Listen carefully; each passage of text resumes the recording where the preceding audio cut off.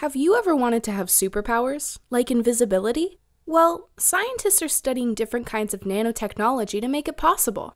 Nanotechnology is a field that studies the unusual properties of teeny tiny objects to invent new things. Hi, my name is Chaitanya Ullal. I'm a materials engineer and I'm a nanotechnologist.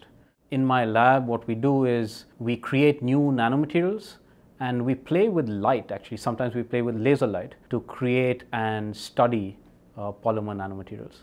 Wow! The nanomaterials that Chaitanya develops are called metamaterials. A metamaterial is made from teeny tiny nano-sized particles that can change the way the objects interact with light. Some metamaterials can be found in nature. The reason butterfly wings and iridescent beetles are so colorful and shiny is because they have metamaterials. But how do these metamaterials get their unusual properties? First, let's understand light. When light goes through something, it bends. Some materials like glass and air bend light only a little bit, so it looks like light goes straight through them. Other materials like water bend light a lot. When you put your finger in a glass of water, it looks like your finger is in a different place than it really is. When light bends, it's called refraction. And this doesn't just happen with water. Light will bend when it goes through all different things. So how can a metamaterial bend light to make things invisible? First, let's think of a metamaterial made up of tiny nanoparticles arranged in an ordered pattern. Because you have arranged things in a particular way, you get a new and unexpected property. We try to bend light in particular ways.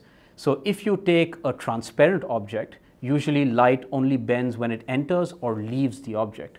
But if you control the way that you distribute small transparent objects, then you can control the way that light bends or moves through these objects. Each of these tiny nanoparticles refract light and change the way light moves in a metamaterial. By arranging them in a pattern, Chaitanya can control the way the nanoparticles work together to refract light. He can even arrange them so the metamaterial can bend light around objects.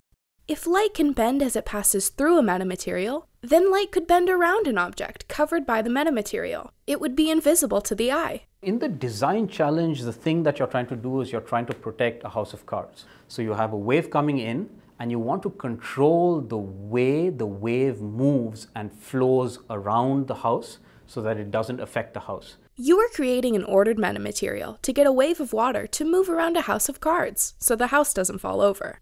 This is just like how Chaitanya creates metamaterials that can make light waves bend around an object to make them invisible. We do the same thing with light, except that we're not trying to protect a house of cards, but we're trying to move and mold the way that light flows in a material. In this design challenge, you'll create an ordered object that can make waves move around a house of cards so the cards don't fall over. Are you ready to make your own metamaterial? Check out the activity on the Curiosity machine.